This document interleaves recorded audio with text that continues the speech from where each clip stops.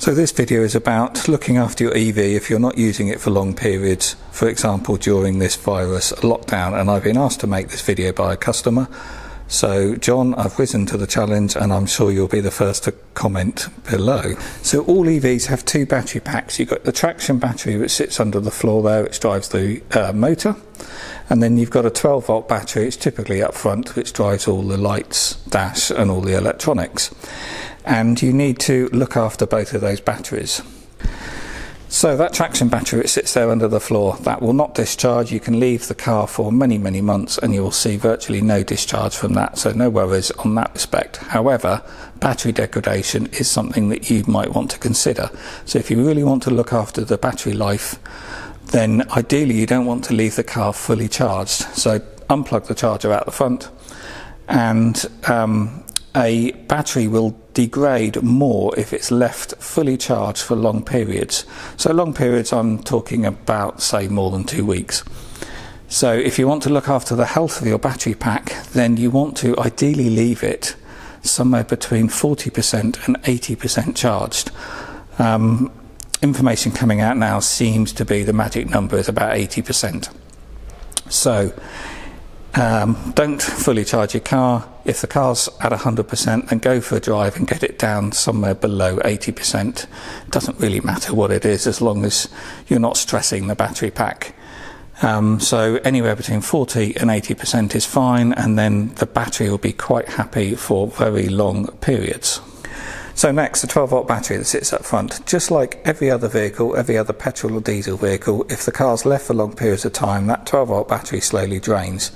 And just like every other ICE vehicle, an EV needs a 12 volt battery to start. So if that battery is flat, you can't open the doors, you can't operate the central locking, and you can't start it. So how do you look after that 12 volt battery? Well, you need to charge it, and there's two ways you can do that.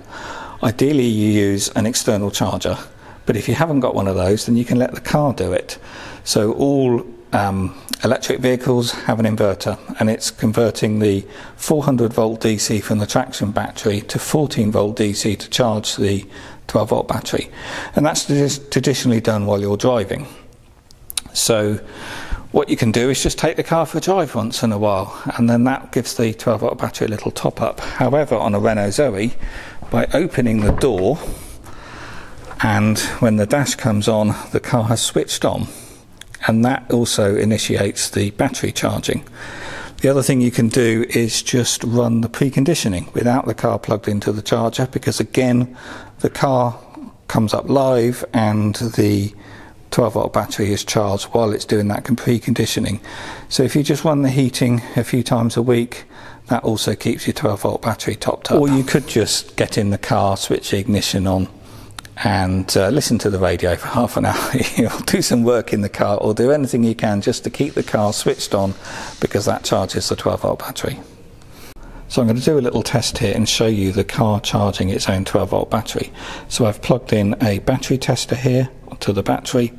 These are brilliant little bits of kit. I would advise all car owners to have one of these, because it allows you to test your own 12 volt battery. Not only can you see the voltage, but you can also run a test and check the cold cranking amps and the state of health of the battery and the state of charge. This one I think was about 45-50 quid, but you can buy cheaper Chinese ones on Amazon, I think for about 15 quid, and really handy things to have in your toolbox. So in this case, the battery is currently at 12.8 volts. This is a good battery, I know, in this one, and I have been opening and shutting the doors making this film, so this battery is currently fully charged. So the car is locked and it's been dormant for more than 2 minutes and it's all shut down.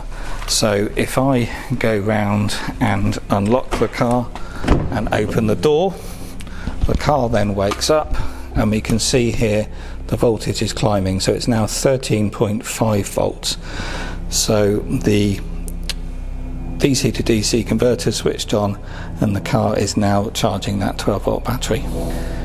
So the other method is to charge the 12 volt battery yourself. So what you want to get ideally is a maintenance charger. So rather than using the traditional old-fashioned battery charger, which does nothing other than just supply a voltage to charge the battery, you can now get these modern maintenance chargers. So these run through various cycles. They're much better for the 12-volt battery. They also will rejuvenate a 12-volt battery. But the key thing here is they have a maintenance cycle. So they charge the battery up and then they trickle charge the battery for long periods and keep it tip-top. So what you're looking for is something that's got multiple steps, and it'll either be called a smart charger or a maintenance charger or a 5-step or a 7-step charger. So it's a selection of the common ones here. Optimate and C-Tech are the very common ones. These are the newer NOCO ones. These cost a lot more money. This one is a 10 amp one. This is about £100. Those are about 50 quid. I would say just for maintenance charging you don't need a high amperage one. That's 10 amp, that's 5 amp. This one is only 0.8 of an amp.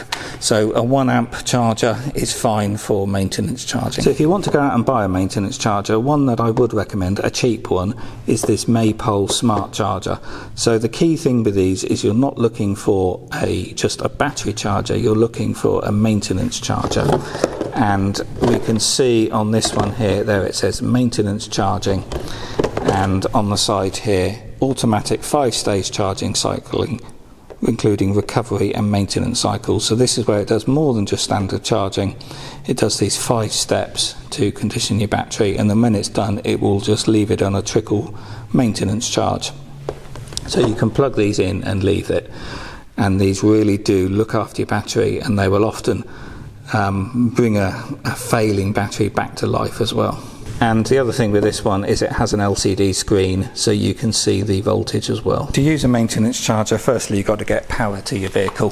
So unless you're in a garage, you're probably going to use an extension lead, and most of these aren't waterproof, so you're going to be leaving it connected in for long periods.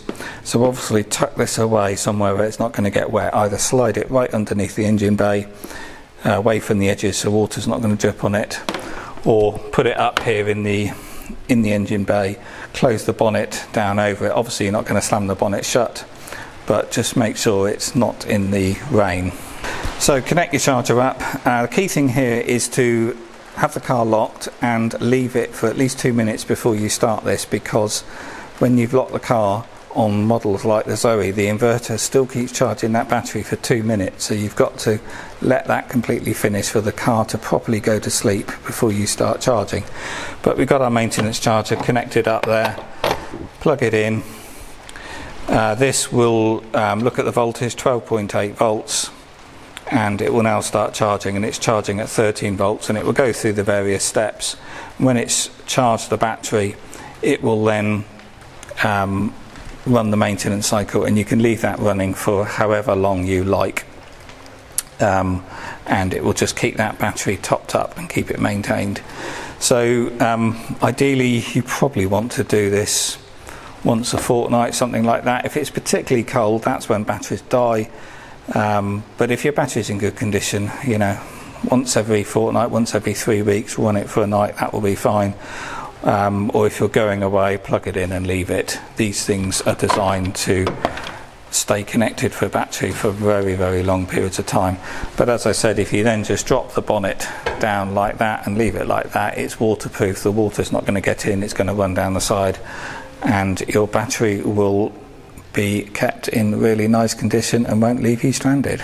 So another thing you may want to consider is flat spots on your tyres. If your car's sat for a very, very long time and hasn't moved, then potentially you can get flat spots on the tyre. I don't think in reality you're ever going to see that, but if your tyres are pumped up correctly, then if you're worried about that, then just move your car. Obviously don't move it very far, because if you move it too far you might end up putting the tyre back in the same place, but just move it back half a turn, that will be fine. One other thing to consider that you may have not seen before, but you get mould growth if you're not using a car, particularly if there's any damp in the car. You know, you could have left the floor mats wet, or if your rain channels are blocked, sometimes you get water dripping in through the bulkhead and down in the footwells that you may not even know about. But if there's any damp in a car and the car's locked up for a month or more, it's surprisingly easy to get mould growth. You'll get mould growing on the fabrics, you'll get it on the steering wheel, or sometimes across the airbag part here, or anywhere where you touch. Actually, it's quite disgusting, really. So yeah, opening the doors, freshening the air, again that charges the battery, and just helps to stop that mold growth. And also there's a surprisingly amount of insects live in a car, so you'll find very quickly you'll get cobwebs at the back of the dash and up the side of the windscreens, so you might want to come in with a vacuum cleaner and hoover away the insects. So when leaving a car for a long period of time, your brake discs do corrode. It's completely normal, particularly if it's raining a lot, they will get quite rusty. And what can happen when a car's left standing for a long period of time is the pads can stick to the discs. So what you'll find is when you move the car for the first time, you'll feel the brakes are stuck on and they will suddenly free up, and you'll hear quite a bang and a jolt when those pads free from the discs. And your car will be noisy when you're driving initially, because it's got to wear all that rust off. It's all normal, all cars do that. However, the rear brakes, if you've got the handbrake left on, which obviously you should do, then they really do have a habit of sticking if it's left, particularly if it was wet when you parked up and the brakes are wet, then they will corrode onto the discs. So if you're leaving your car for many months, then if you can, it does help to leave the handbrake off, but obviously if you're not on very level ground, then you don't want to do that.